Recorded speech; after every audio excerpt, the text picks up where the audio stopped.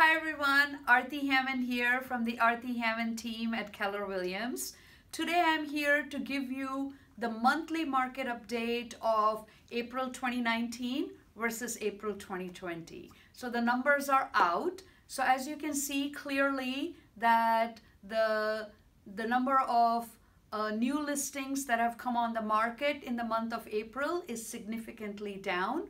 The number of homes that have gone under contract is also significantly down, and the number of closed sales is also down. And this is comparing this year April versus last year April, 2019 versus 2020. Of course, this is reflective of the environment that has been through the month of March and halfway through February with COVID, and therefore the numbers are down, and this is reflective of that.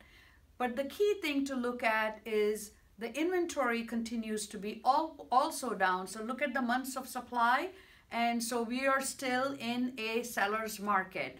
How does that translate to your home and your community during these COVID times? Please give me a call, 772-342-5599. Thanks so much for watching this video. Bye now.